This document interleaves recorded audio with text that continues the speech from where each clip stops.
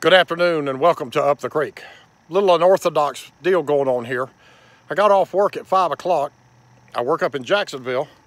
I live in Green Cove Springs, an hour away. Drove home, got home by 6 o'clock. I said, darn it, let's just put the boat in the water. So I'm in Black Creek with Donna.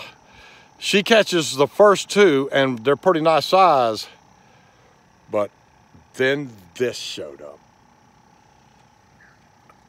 Ooh.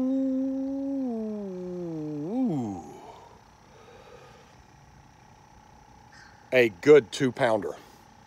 Thanks for tuning in to Up the Creek on a Tuesday. What is this? April 7th. I don't even know what day it is. Look at that.